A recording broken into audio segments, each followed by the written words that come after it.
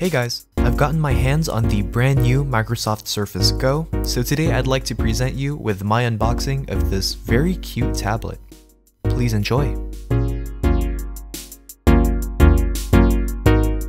The model that you'll be seeing here is the entry-level Microsoft Surface Go. That's the configuration with 64GB of storage and 4GB of memory. So as of this video, there are two Surface Go configurations, this one and then another configuration with 128GB of storage and 8GB of RAM. They both have the same build, camera, displays, and all that stuff on the outside. However, the one big difference is located in the internals. I'll quickly cover that in a little bit.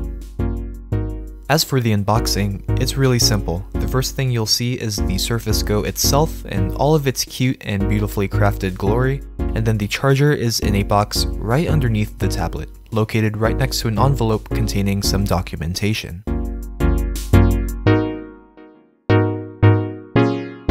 I also got the Surface Go signature type cover in cobalt blue. This one's a simple unboxing, literally just have to take the keyboard out and that's it.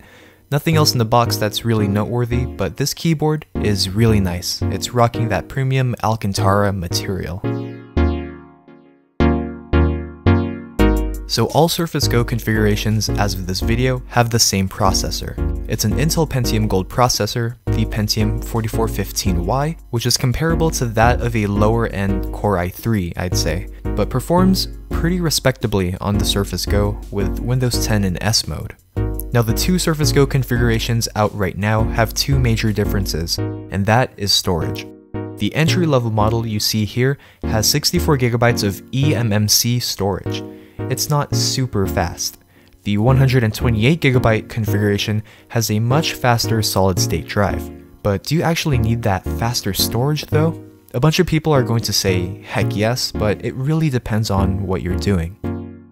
Anyway, that's my unboxing of the Surface Go and the cobalt blue Alcantara signature type cover. This is a pretty cute tablet with a 10-inch display, front-firing speakers that are actually really nice, a headphone jack, USB-C port, Surface Connect port, micro SD card slot under the kickstand, great rear and front-facing cameras, an amazing magnesium build, and Windows 10 in S mode. You can switch out of S mode at any time. The Surface Pen and keyboard are all sold separately, so that makes this quite an expensive buy in the end. But hey, you get the Microsoft Surface experience in a really small form factor, which completely maximizes portability. So there's that. Thanks for watching. I hope you enjoyed this Surface Go unboxing. Drop a like if you liked it, subscribe if you loved it. My time is up, so I'll see you guys again in my next video.